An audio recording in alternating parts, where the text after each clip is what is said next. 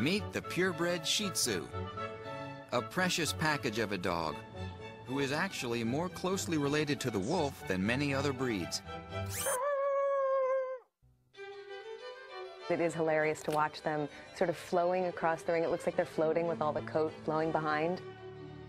Whether a star in the ring or at home, the Shih Tzu is one of the oldest breeds of dogs. Shih Tzus have been charming people for over 2,000 years.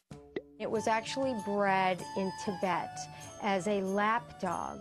The Shih Tzu was created by crossing the Pekingese with the Lhasa Apso and landed in the Chinese imperial court, where she earned the name Lion Dog.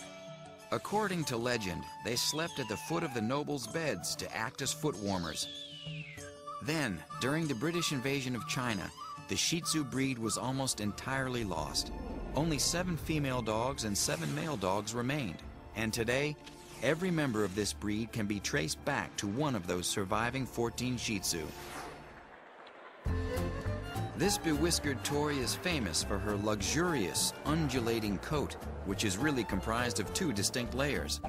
The top coat is long and silky, while the undercoat is fleecy and feathery, forming a majestic doggy cloak that keeps growing like hair.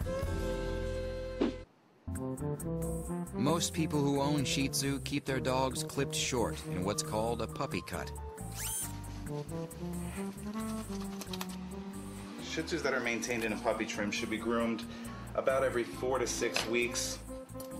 There's a variety of trims that you can give a Shih Tzu to make them really cute. Whether you go puppy cut short or show dog long, the Shih Tzu comes in a multitude of colors. 19 different combinations to be exact. This pooch also has a lovely mustache and beard. The large round eyes are set far apart and could simply melt your heart if you look too long. The Shih Tzu's tail curls over her back in a pretty arching plume. Although all Shih Tzu have distinct dispositions, it can be said they share a few of the same traits. Even though they were bred for royalty, they don't need a palace. You live in a tent, I'll live with you in the tent. The Shih Tzu is a generally healthy breed, but they can suffer from kidney and eye problems. As for grooming, if you want the show dog look, be prepared to do a lot of work. Considered one of the hardest dogs to train, it can take 40 or 50 repetitions before they comprehend a command. So in general, the Shih Tzu excels in busy environments and will go anywhere with you.